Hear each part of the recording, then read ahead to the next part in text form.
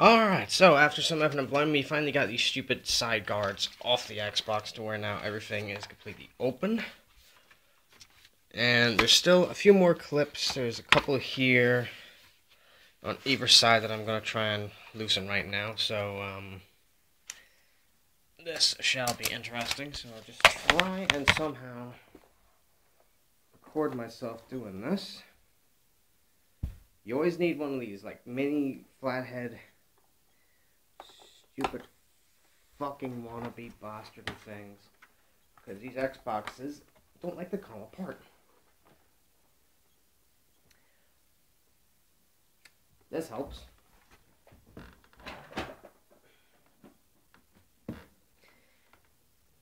Forgot. I have a wireless internet adapter in this frickin' thing.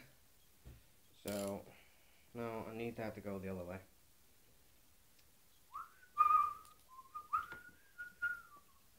I've already got the Xbox's special tool screwdriver that is required to do all this with.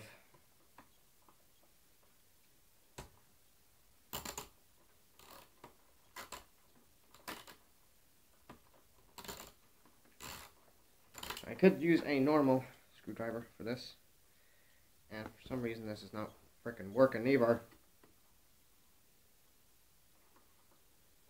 Are you seriously just turning around this and not even giving a fuck?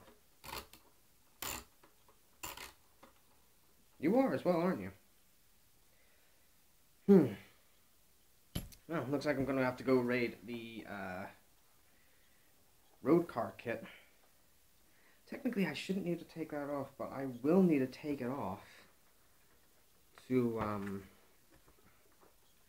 see, this is the annoying bit here. There's two fucking pins right here, and you have to try and push against the console to get it like that. Okay, so that's one side freed, and then the other side should just easily, roughly, kind of, please, don't make me swear at you.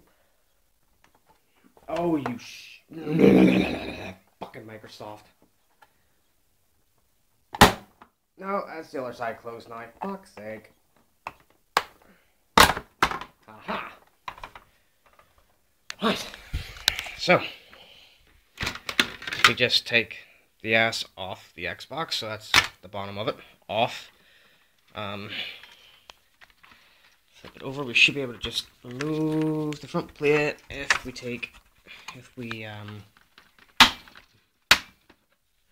Why are you clicking? Oh shit, you're clicking everywhere. Fuck's sake. Shit never goes the way I need it to. Why have you clicked back into position again? Why do you do this to me, Xbox? Do you hate me this much?